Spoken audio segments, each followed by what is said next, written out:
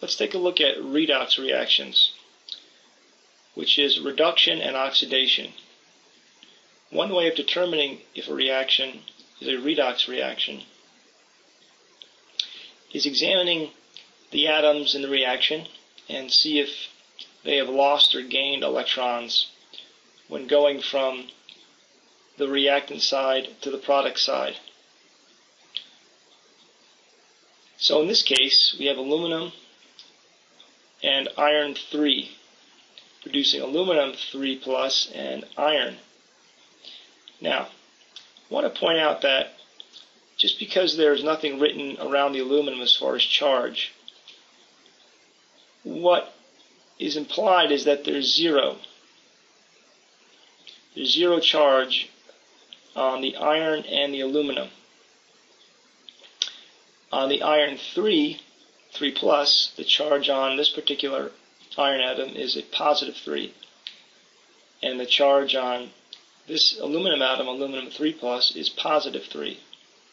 So let's establish our charges. Here we have 0. Here we have positive 3.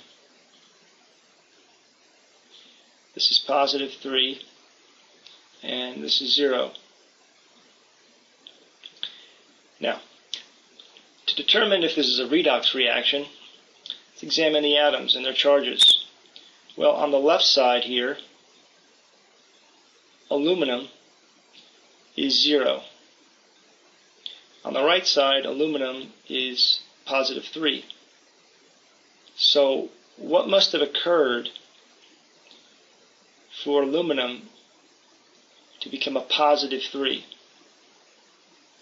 Now remember, a neutral atom, any neutral atom, such as this aluminum atom, has an equal number of electrons and protons. So those charges cancel each other out. What must have occurred for aluminum to become a positive 3? Well, it must have lost 3 electrons to become a positive 3. Let's see what happened to iron. Iron went from positive 3 to 0. So it must have gained 3 electrons. It must have gained 3 negative charges to bring it to 0. Here's a problem I'd like you to try. Nickel 2 plus chromium 0 gives nickel 0 plus chromium 2 plus. So determine which atom was oxidized and which atom is reduced, or which atom went through oxidation, which atom went through reduction. Pause the video, try it yourself, and come back and I'll provide the answer.